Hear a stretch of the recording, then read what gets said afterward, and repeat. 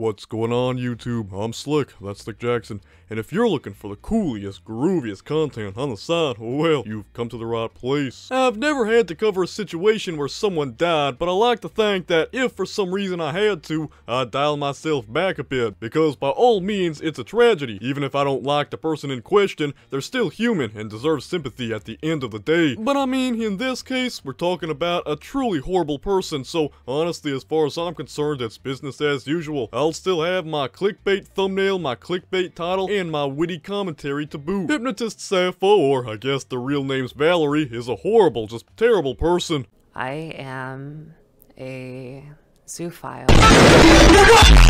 I mean, where do you really start with this individual? Well, I guess that they're a VR chat hypnotherapist turned self-confessed zoophile, tried to groom minors into becoming zoophiles themselves, and a self-confessed pedophile. Oh, I'm sorry, minor-attracted person. Alright, sure. There's a lot to this person, and frankly, if I tried to give you the whole shebang, we'd be here for a while. There are like mini documentaries on this person, usually they're like half an hour long. I'm sure they go into a lot of detail, but honestly, you don't have to look too far into this person to understand that they're an absolute waste of space. But that's enough beating around the bush. Hypnotist Sappho, also known as Valerie, has apparently supposedly killed themselves because their partner supposedly left one final message on their Twitter account. Hello to everyone reading this. This is Valerie's partner. I'm sorry to say, but this Saturday morning she killed herself. No info will be held in the public for safety issues for her family and loved ones. I'm sorry to anyone that was close to her. Please do not contact this account. Now, do I believe this tweet's real? Not for a second. Yeah, I know, I'm sorry to disappoint. It's probably just not real. I mean, if you really think about it, literally anyone could pull this stunt. All you have to do is open Twitter and say, this is so-and-so's brother, sister, second cousin, you know, so-and-so killed themselves. It really is that simple. I mean, hell, I could go on Twitter right now, type up something like, this is Slick's brother, he's dead. I'd disappear from the internet and you lot would be none the wiser. Of course, this person has a long history of lying, one such lie including faking someone's death for sympathy, so something like this wouldn't exactly be a first. It looks to me that this person is just trying to escape their past on the internet, which makes sense, because if there's anyone that I wouldn't want to be, it would probably be Valerie. Apparently, they deleted a lot of their online presence at one point. Their YouTube channel, TikTok, VR chat, trying to separate themselves from the Sappho persona. So maybe something similar is happening here. Probably just figured that if they told everyone they were dead, everyone would stop cyber stalking them. Of course, Hypnotist Sappho's still gonna have to live every second of their life wondering if, or maybe even when, their past will catch up to them. And on the off chance that they actually are dead, it's like, well,